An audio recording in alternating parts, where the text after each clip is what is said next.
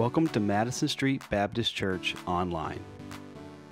We are not perfect people, but we have been rescued by a perfect Savior. Now, we exist to make disciples of Jesus.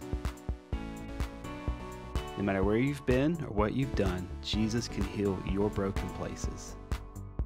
We are excited you are joining us today. Well, good morning. How y'all doing today? Awesome. I just want to point out a couple announcements in the bulletin real quick before we get started. Number one, online giving is currently unavailable. There's a conference today for the budget. Mission Sunday is next Sunday, March 5th. Be sure to bring a covered dish and a dessert. Miss Glenda Bailey is having funeral services at 1 p.m. at Little Ward, and so is Jean Pearson at Monday at 2. Glenda's visitation is today if you want to go to that. That's all I got, so let's pray and we'll get started.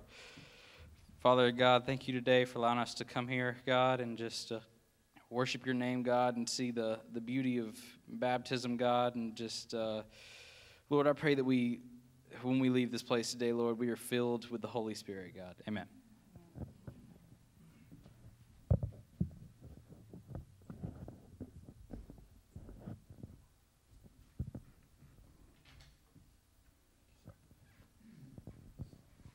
If you want to follow along with me, I'm in Matthew chapter 3, verse 13 through 16. Then cometh Jesus from Galilee to Jordan unto John to be baptized of him. But John forbade him, saying, I have need to be baptized of thee, and comest thou to me? And Jesus answering said unto him, Suffer it to be so now, for thus it becometh us to fulfill all righteousness. Then he suffered him. And Jesus, when he was baptized, went up straightway out of the water, and lo, the heavens were opened unto him. And he saw the Spirit of God descending like a dove and lighting upon him. Let us pray.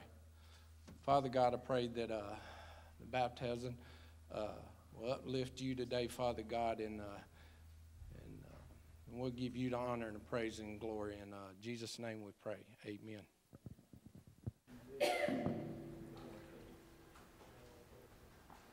Good morning. Good morning. Always good to be here, isn't it? Be in God's house. Always good to start our worship time with the Ordinance of Baptism. I want you to be praying for Caleb. Caleb gave his life to the Lord a few weeks ago and wants to make that profession of faith public. So I want you to be praying for him, okay? And lift him up in prayer to the Lord. Caleb, if you will, come this way. Caleb, upon your profession of faith that Jesus Christ is your Lord and Savior, I baptize you in the name of the Father, the Son, and the Holy Spirit. Amen.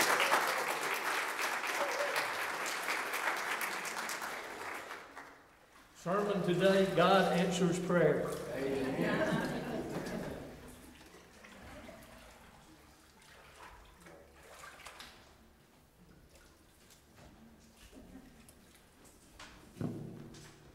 Give us just a few minutes to get swapped here.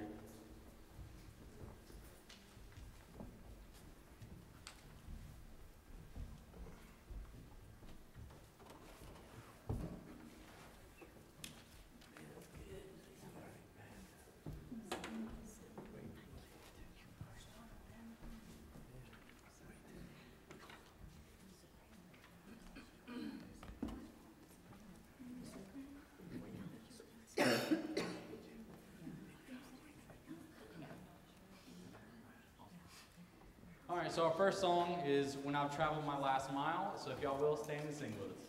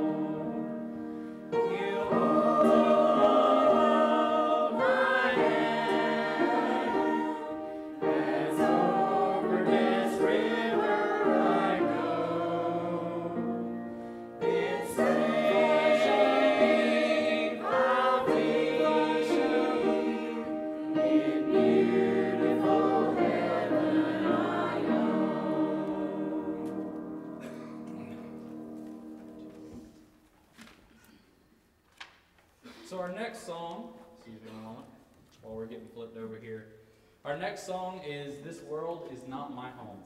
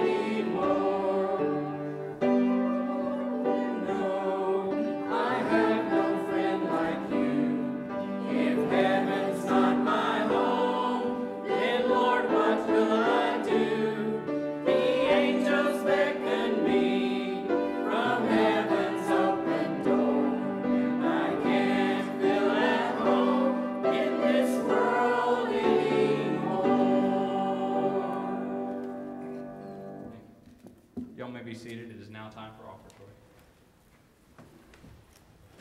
Let us pray. Our kind Heavenly Father, we want to thank you for this day, Father, for your salvation, for all your blessings, that you answer our prayers, but most of all for your word. Father, we know that you are the vine, we are the branches, and we can bear much fruit through you. And without you, we can do nothing. Father, we also pray that you bless Brother Caleb for joining your salvation. Be with him, keep your hand on him, keep him safe. We ask all these things in love in Jesus Christ's name. Amen. Amen.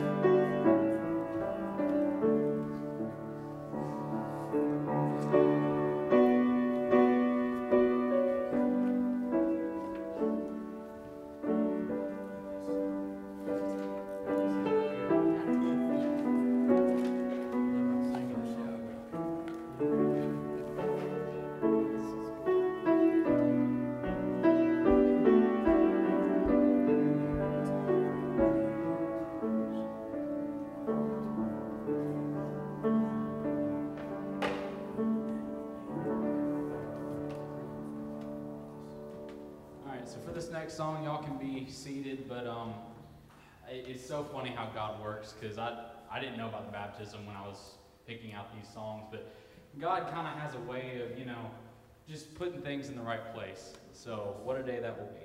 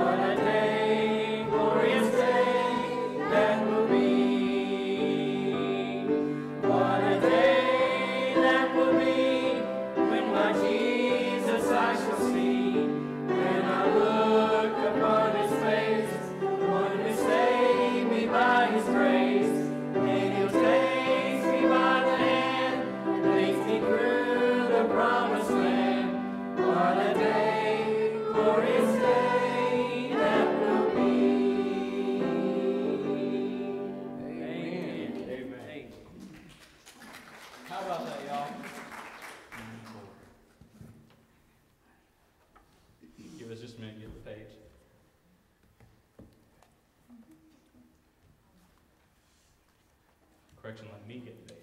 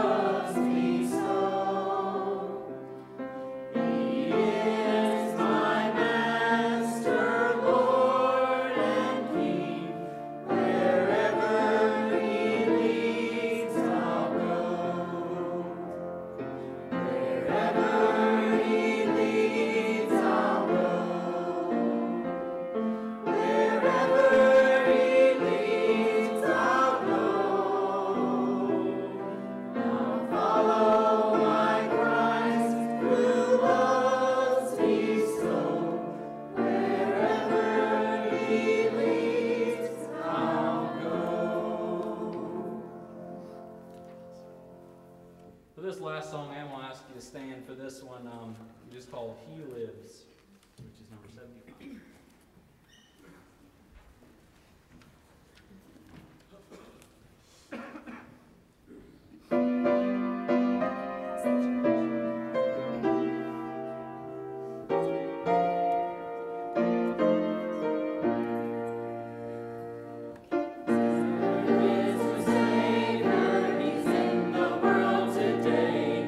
I know that He is living, whatever it may say.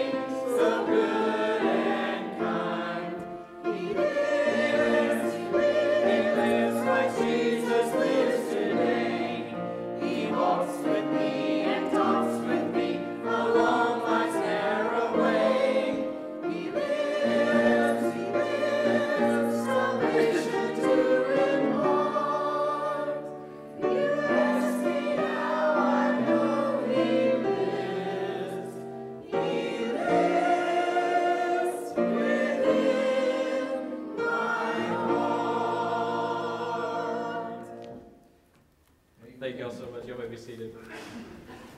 One more quick thing.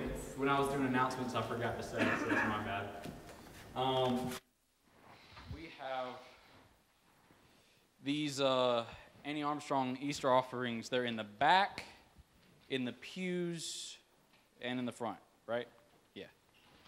So just wanted to point out that real quick. Your turn.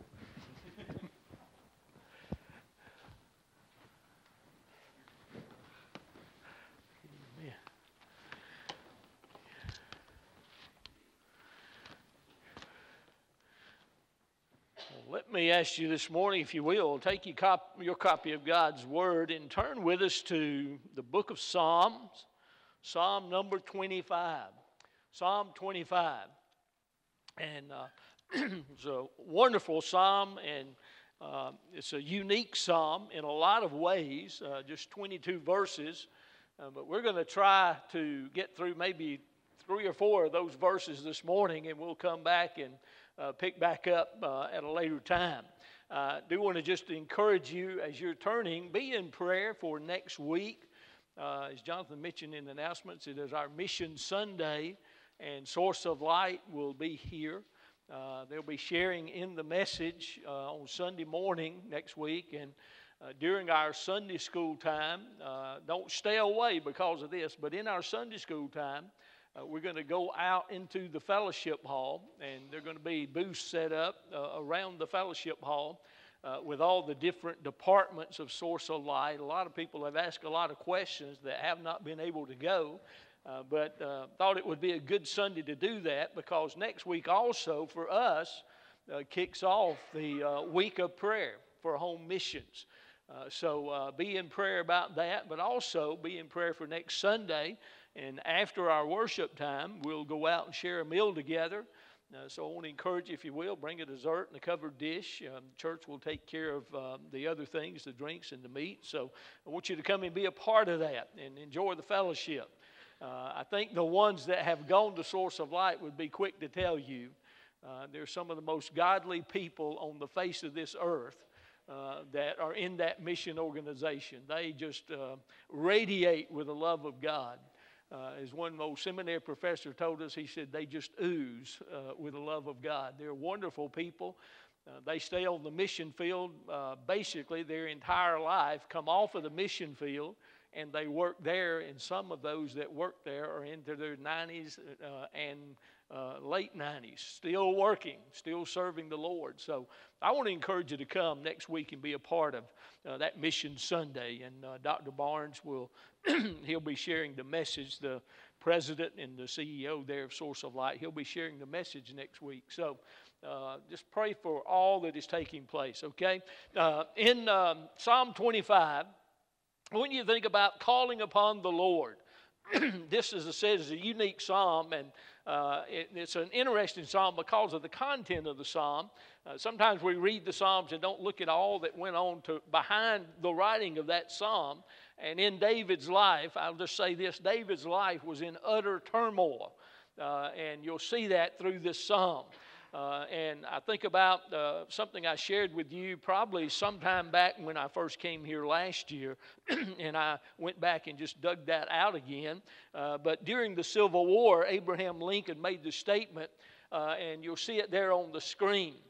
He said, "I've been driven many times to my knees by the overwhelming conviction that I had nowhere else to go." And I think maybe all of us at some point in time, we've been there, been overwhelmed by situations and circumstances and trials and crises in our life that we did not know what to do. We had nowhere else to go but to the Lord and call on His name. And he said, "My own wisdom and all that of all about me seems sufficient for the day, insufficient for the day." And how true that statement is, I think we can all identify with that. We'll do our thing and try all we can try to get answers or solve the issues and the problems going on in our life. But I think we can identify with this former president and what he had to say, that there are a lot of situations in life we just don't know what to do. We're overwhelmed by those things. And God gives us some instruction here on what we can do, how we can have answers in a hopeless situation. So I want you to understand some things here. This psalm, I'm going to just read the first 5 verses in a moment. But this psalm really of David teaches us how to confront crisis when we have those things come into our lives or come our way. And there are about 3 or 4 things I want you to know kind of behind the scenes in the background of this psalm. And that is that David came to the conclusion and he came to this understanding that he was experiencing the consequences of his sins. He realized that what he did had consequences. What you and I do have consequences. We can make choices, but we cannot decide what the consequences are going to be. And that's where David was in this psalm. He realized that. It may have been, and scholars have so many opinions here, but some say, well, it could have been because of David's interaction with Bathsheba and what that did in his life and the consequences that came about because of that. But also, you'll remember in David's life, ever since that confrontation with Bathsheba, God said the sword would not depart from your house, and his house was a literal turmoil and chaos his whole life. Absalom, his own son, rebelled against him, and David fled the capital city because he was going to lose his life. So we see that happening in his life. And the suffering of David in this psalm, it's shown to be really deep, and he just pours out his soul to the Lord. Maybe you've been hurting like that on occasion, and you didn't have anywhere to turn but to the Lord, but you just totally emptied your soul on the Lord. It's a wholehearted commitment. It's a wholehearted prayer here that David is praying. And as I said earlier, David clearly recognized there's a connection between our sin and the things we go through in life. I do recall many years ago, a seminary professor made this statement, and we've all heard it probably before, but he said, as you go through life, you may choose the sin, but you cannot and never will choose the consequences. God will decide that. And how true that is. You can jot in the margin here of this psalm, just jot down Galatians 6, verse 7. God said, do not be mocked, a man that whatever he sows, he's also going to reap that very thing. So we understand that. And we all heard the old statement, you not only reap what you sow, you reap later than you sow, and you reap more than you sow. I remember hearing this statement quite often. Well, when I was young, I sowed a lot of wild oats. And one guy said one day when we were speaking, he said, I sowed a lot of wild oats. He said, today I pray for crop failure. And we all understand that, do we not? We sowed wild oats and we pray for crop failure, but it doesn't come. We reap what we sow, and more than we sow. It goes on for years. If you don't believe that, just look in the mirror and be honest with yourself. I can tell you at 65 years of age, I remember things that happened in my life when I was a teenager. And God has not let me forget those. God has covered those with his blood of his son. But the consequences remain. It's still there. It's still there. This is what David is facing. This is what he's going through. In fact, this psalm is one where David makes repeated requests for forgiveness. Just circle the verses if you don't mind marking in your Bible. Verse 7, do not remember the sins of my youth or my transgressions. He prays that there. In verse number 11, he says, for your name's sake, O Lord, pardon my iniquity, for it is great. My iniquity is great. And down in verse 18, look upon my affliction and my trouble and forgive all my sin. Forgive all my sin. And so it is. We understand Galatians 6, 7. Do not be deceived. God is not mocked. We know we reap what we sow. And David is a prime example of that. Now, as you look at this psalm, I want you to kind of understand it's an instructional psalm. You say, well, what do you mean by that? If we had the Hebrew Bible, every verse in this psalm, down through verse 22, every verse starts with the next letter of the Hebrew alphabet.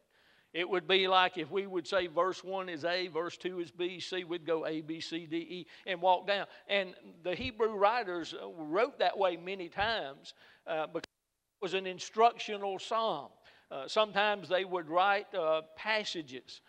Psalm 119 is a good example of writing a passage with the letters of the Hebrew alphabet so they could remember and hang on to it.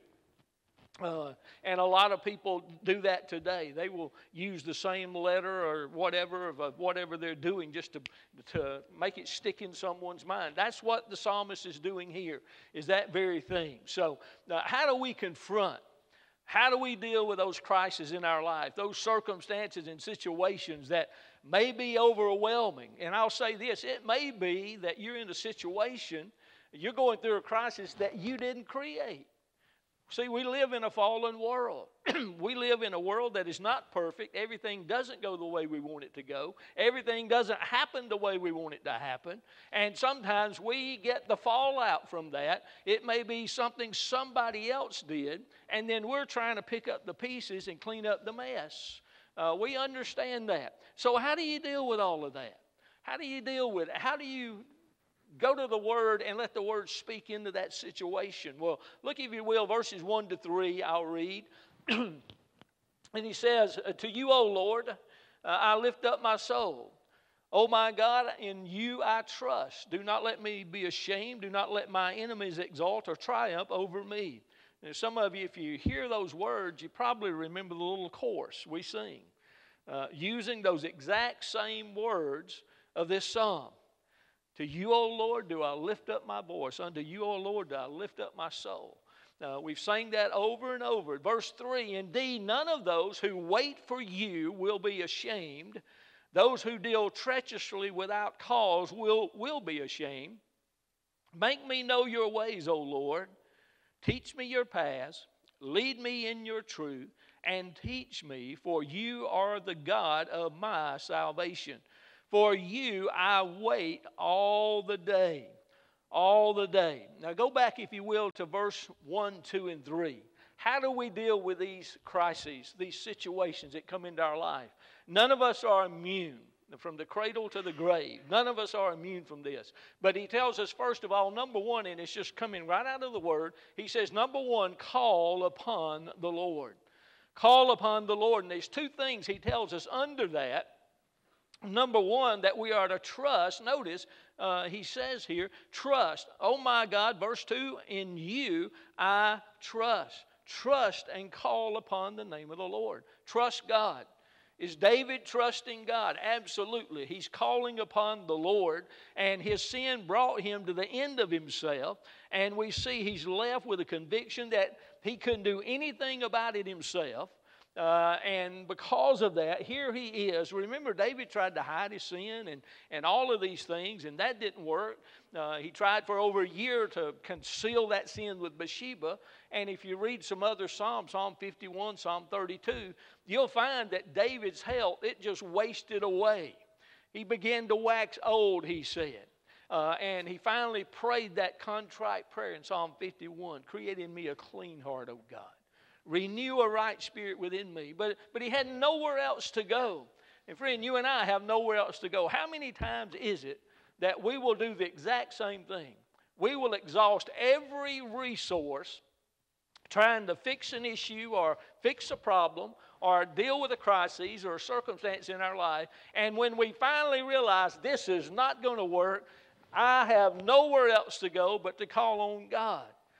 Call on God. I had a lady tell me many years ago, I was talking to her about a situation she had been through, and I won't call her first name, but we'll just call her Sue. That wasn't her name, but I said, well, Miss Sue, now what have you done? She said, well, I tried this and I tried, and she went through this long list. And then she finally, her own self, she made this statement, then I finally prayed. Then I finally prayed. I said, why not do that first? She said, I thought I could fix it. I thought I could fix it. God is not our last resort. We need to understand that. He is not our last resort. It's the first response we ought to have, is to go to Him. David now, at the end of himself, He is calling out on the Lord. It's like the old song. I was looking in the book this morning, that church hymnal. Number 345. Most of you probably remember that song. Where could I go but to the Lord? Where could I go? Oh, where could I go? And that is exactly where David was. What do I do now? Where do I go except to the Lord? And this is what David is doing here. He's presenting his crisis to God, who could change the whole situation.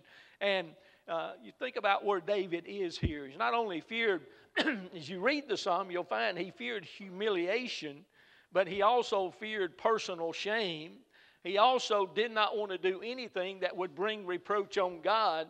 He finally came to understand that's what he was facing. And he took all of that to the Lord. He brought all of that to the Lord. Look at verse 3. Here it is. He said, indeed, none of those who wait for you will be ashamed. Those who deal treacherously without cause will be ashamed. The second thing, you not only trust in God when you call on God, but you express your confidence in God. And this is what David does. He not only trusts in God, but he's expressing his confidence in God. God, I know who you are. You're a good God. You're a gracious God. You're a merciful God. God, when I call, I know you're here. But he says, I'm going to wait. I'm going to wait on God. And he reveals that those who trust in the Lord, notice what he said, they will never be ashamed. They'll never be ashamed. Let God deal with it. Take it to God. Did you make a mess? Did I make a mess? Yes, sometimes I do. Sometimes you do. And we take it to the Lord. Think about when you were a child growing up. You might have done something you shouldn't have done, got in hot water, and you kind of tried for a little bit. I think I can get away here and just cover this up. And you realize I can't cover this up. So you go talk to Dad or you go talk to Mom. And just come clean. That's what David's doing here with God. He's trusting God, and he's stating his confidence in God. I love what he says here. Oh my God, verse 2, in you I trust. He places his faith in God. He's running to God, not now away from God, but he's running to God. And he says in verse 3, none of those who wait on you or wait for you will ever be ashamed. And David knew if he waited on the Lord, if he waited on God, God's purpose would be fulfilled in his life. There's some passages about waiting. If you look in Psalm and just turn over to your right there in Psalm 37, verses 3 to 7. And the psalmist here, David again, notice here, he says, trust in the Lord and do good. Dwell in the land and cultivate faithfulness. Delight yourself in the Lord, and he will give you the desires of your heart. Commit your way to the Lord. Commit your way. Trust also in him, and he will do it. He will bring forth your righteousness as the light and your judgment as the noonday. Rest in the Lord and wait. There it is. Wait patiently for him. Do not fret because of him who prospers in his way, because of the man who carries out wicked schemes. Don't fret about those things. Trust God and wait on God. That's what David is saying here as well. In the book of Isaiah, it's one of my favorite passages in God's Word. I'm sure it's some of you as well.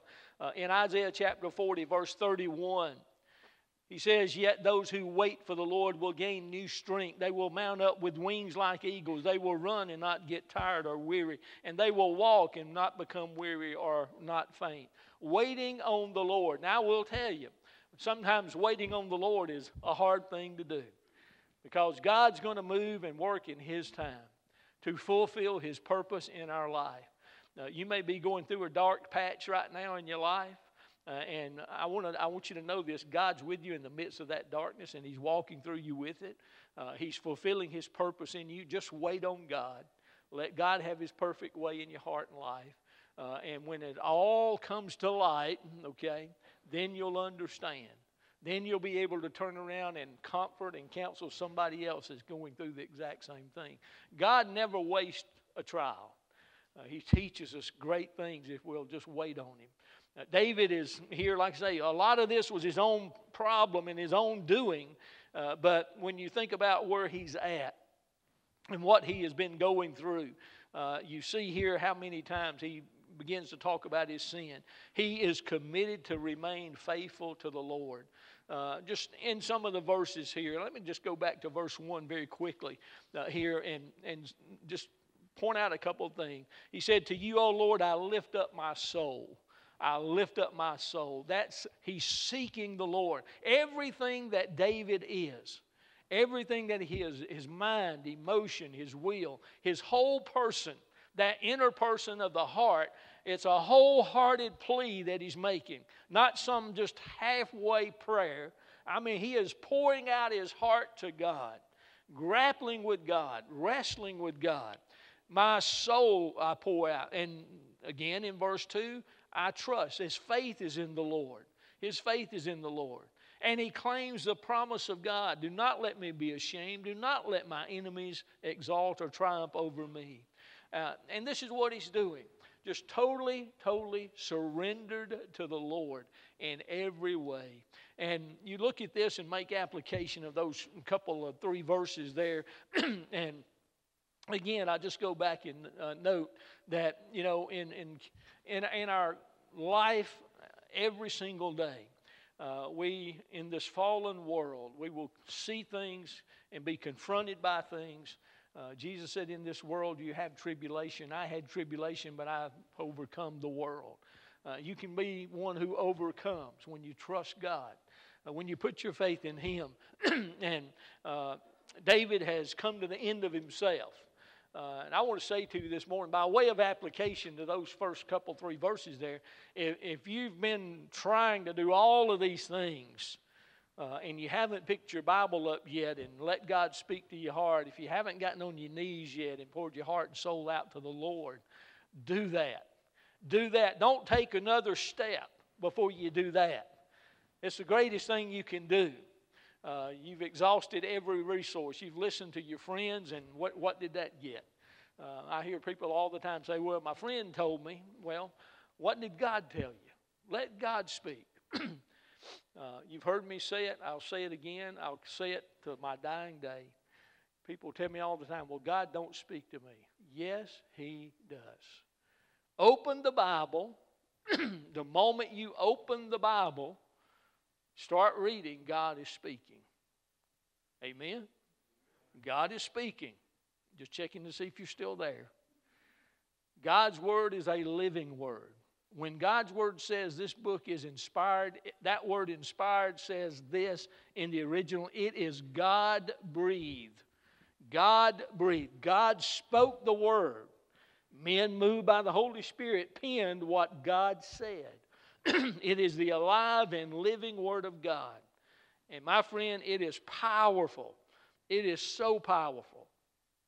David here is going to God, the author of this Word, totally trusting Him, relying on Him, resting in Him, waiting on Him. You say, well, Pastor Billy, how long will it take? I have no idea. No idea. I know a lot of people that have prayed prayers for a lot of years. But God hears every prayer. God is working. God is moving. We're to fully rely on Him, trust Him with the outcome, and whatever it may be, trust God. Trust God. Expect God, listen, expect God to do what He promised. He promised David. David knew it. David was claiming those promises here when it came to the Word of God. And you and I can do the same. Now I want you to look at the second thing. And we're going to move kind of quickly here. I know we got a lot to cover in a short time to get there. But back in in Psalm 25, if you look at verse 4 and verse 5, David says, make me know your ways, O Lord. Teach me your paths. Lead me in your truths. And teach me, for you are the God of my salvation. For you I will wait all the day. All the day. Now, the God He speaks of, He said, first of all, God will show you His way. That's what He's praying for. Look again in verse 4. Make me know or show me your ways, O Lord. Show me your ways. David couldn't see it for all that he was going through, the mess that he was in, the darkness he was in, but he believed that God had a way for him and that God would show him that and he could conquer the crisis he was going through. God, you have a way. You have a path. And he says here, make me to know your ways. David prayed, begging God. He's beseeching God here. Now, this passage is very intense in the Hebrew language. We don't see it in our English translations that much. But it is as if David is almost, if we could look at it, maybe laying prostrate, just digging in the ground, praying, seeking the face of God. Show me your ways. Reveal your ways to me and lead me through this crisis. Show me the way out, God. That's what he's praying. And he's turned it all over to God. As we go through those troubles and trials that are confronting us, this is when God is teaching us some very valuable lessons.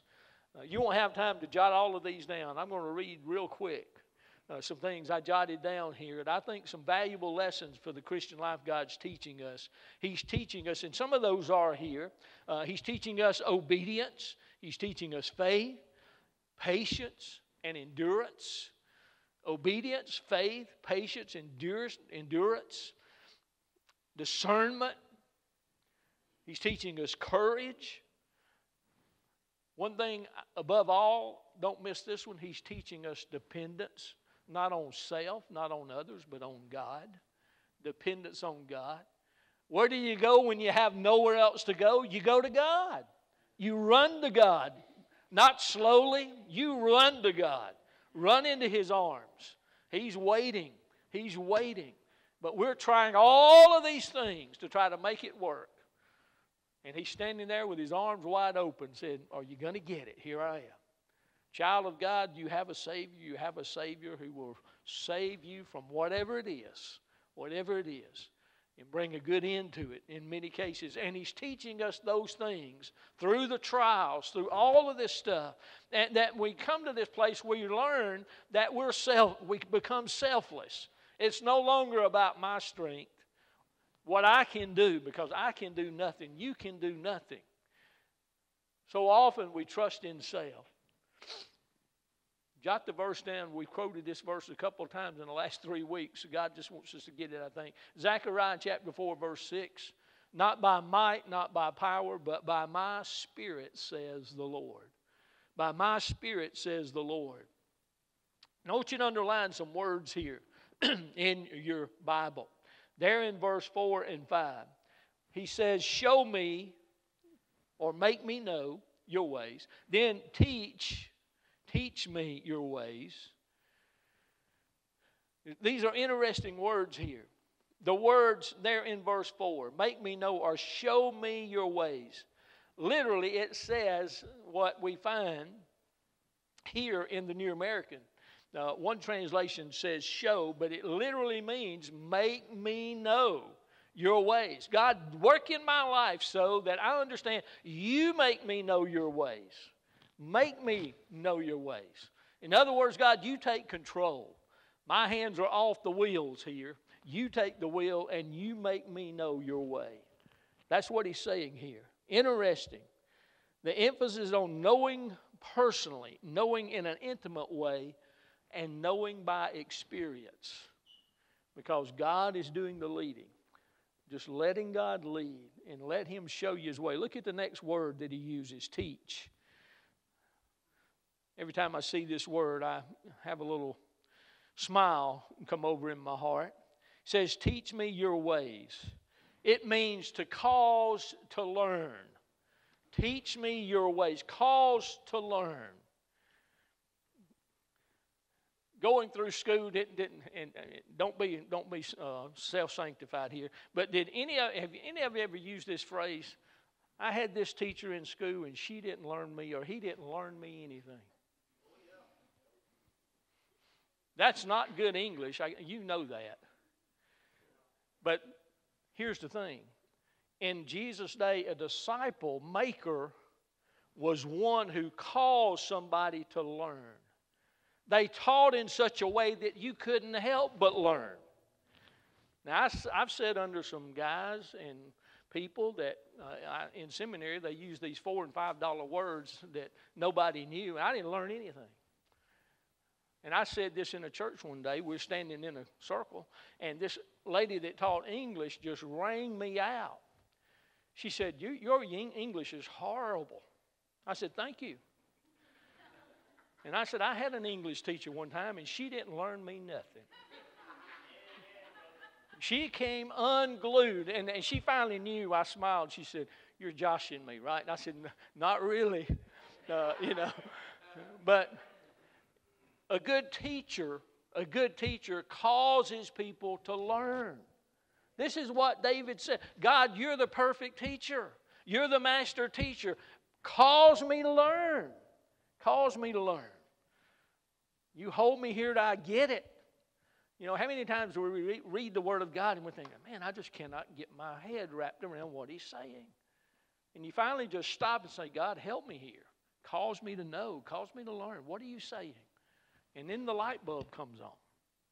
And you get it. We all have our slang language. I understand that. I know when I was flying back from Guatemala, we landed and had a layover in Texas. And it was a long day. We got there about 7:30 in the morning, and we flew out of there about 4:30 or 5 that night. We got in the line to go through, and I'm standing there talking to the guy that went with me, our youth guy, and I'm talking to this lady. She turns around and looks at me, and she said, where in the world are you from? And I looked at her and smiled. I said, ma'am, I'm from the Holy Land. She kind of grinned, and she said, well, just where would that be? I said, Northeast Georgia. That's where I'm from. Don't you wish you were from there? She turned back around and done her thing. I did mine. But I love having fun with people.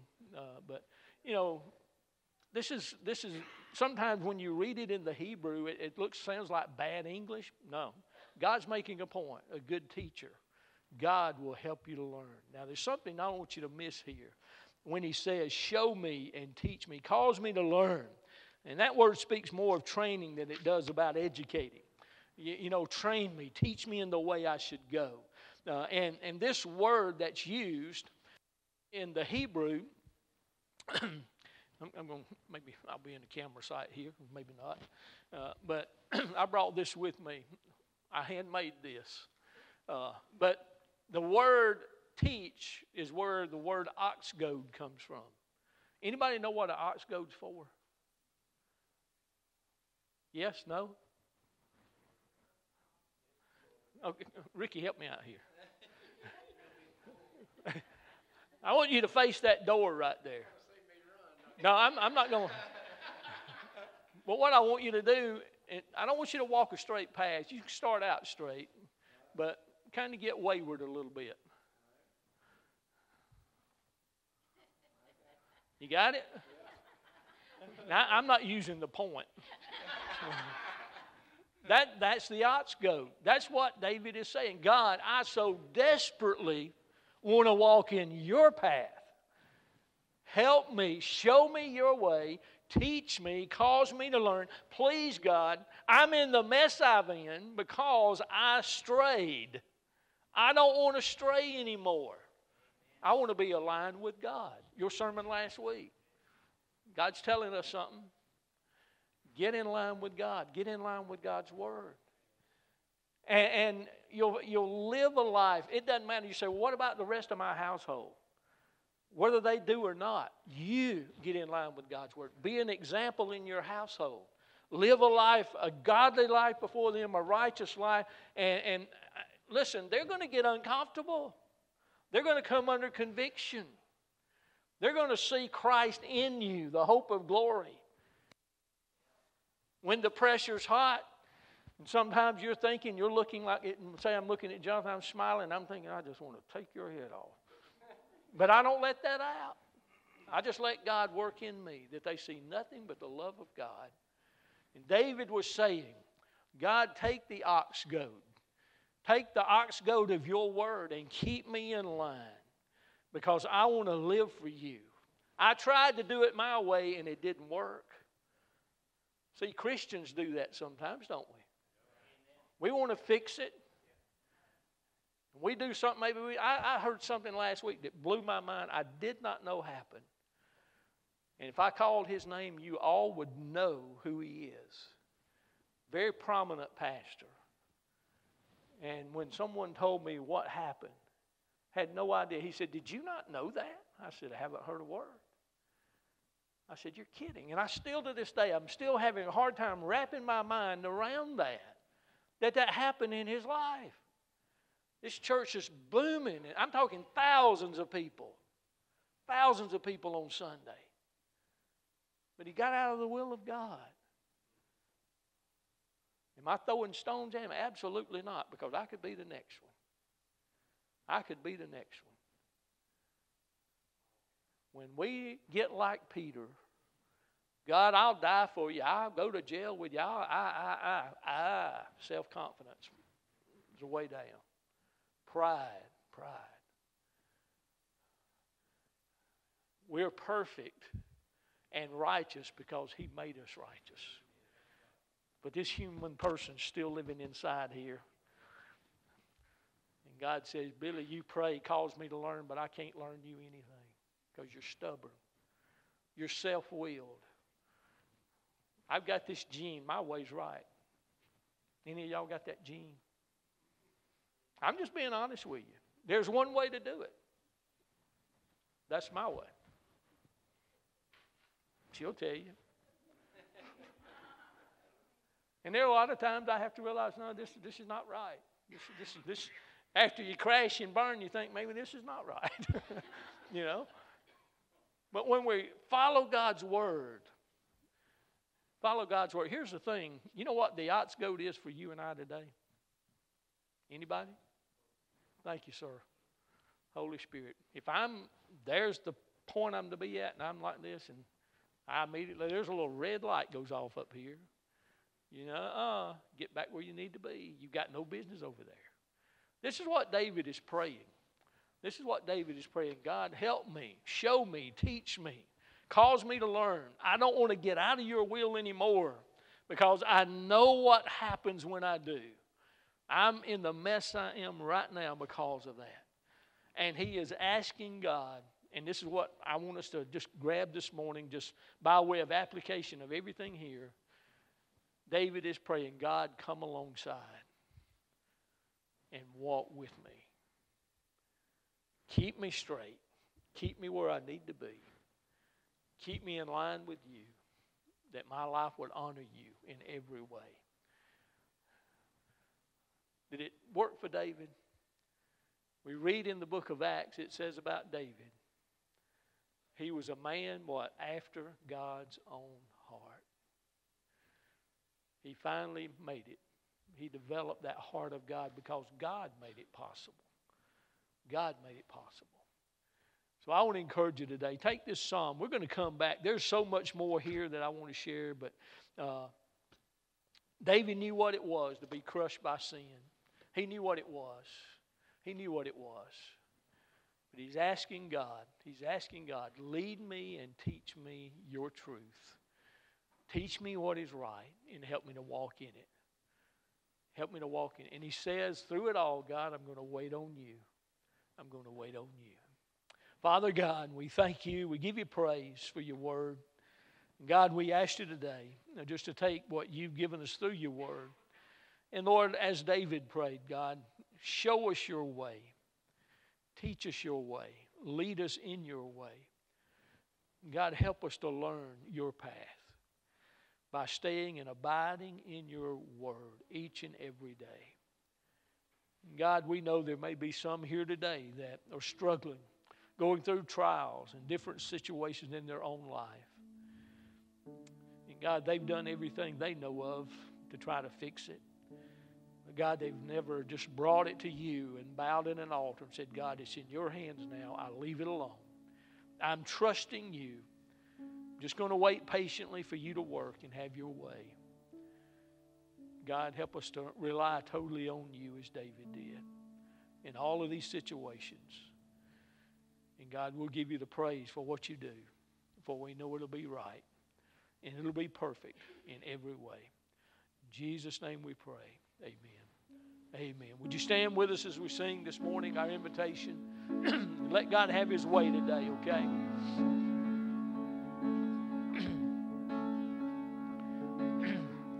Seems like all I could see was the struggle, haunted by ghosts that lived in my past, bound up in shackles of all my failures, wondering how long is this gonna last. Then you look at this prisoner and say to me, son, stop fighting a fight that's already been won. 'Cause I am redeemed. You set me free. So I'll shake off these heavy chains, wipe away every stain. 'Cause I'm not who I used to be. I am redeemed.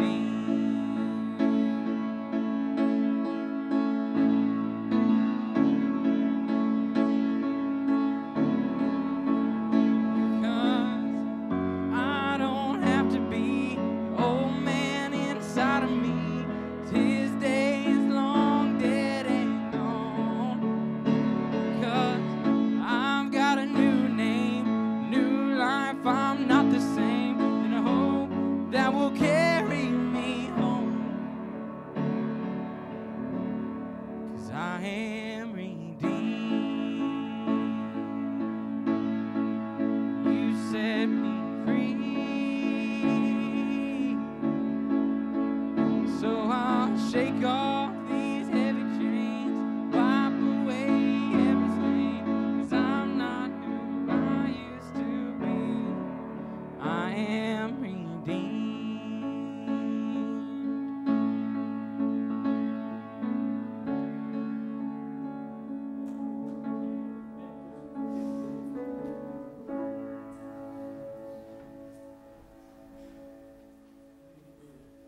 Glad you're redeemed. Amen. Just going to present Caleb with a baptism certificate. Let him know we're going to be praying for him. I want you to encourage him today too. We'll be leaving in a little while. We'll have our meeting with you. Pray for him and Kelsey and lift them up in your prayers. God will use them in mighty ways. Mighty ways. I've known Caleb a while. He's a good guy. He's a good guy. Amen.